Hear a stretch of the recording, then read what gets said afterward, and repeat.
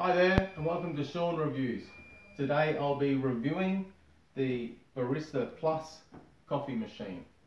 We'll start by just turning it on. Just takes a little while to warm up and then we'll be ready to go. We'll start by adding some water into the reservoir. Always make sure the reservoir is full. It holds a lot of water. I believe it's 2.8 litres, so you won't be short of water no matter how many friends come over for coffee.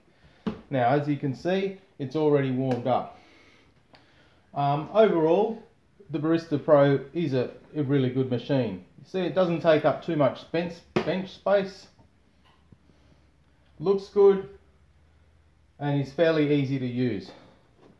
We'll start by grinding some coffee beans. That's the highlight of the machine for me. Just slip that in, pull it down. Fresh ground coffee machines, they smell wonderful. You've got a timer so you know when it's full. Stop it, pull it out,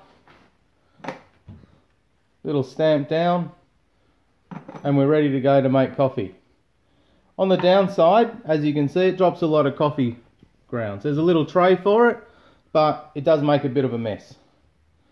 Now we'll just slip the coffee in here and we'll be ready to go. The coffee machine is very easy to use. The smell of fresh coffee grounds in the morning make it worth buying. The coffee is cafe quality but a lot cheaper. You can make any type of coffee, whether it's espresso, flat white, cappuccino or whatever. Let's press 2 cup because I like a long black. You've also got the milk frothing function here. Easy to use, bends in any direction. Got steam or hot water. Just put the hot water or frothing milk. Beautiful to use. It's got a temperature gauge. Froth the milk, you'll never boil it and ruin the milk.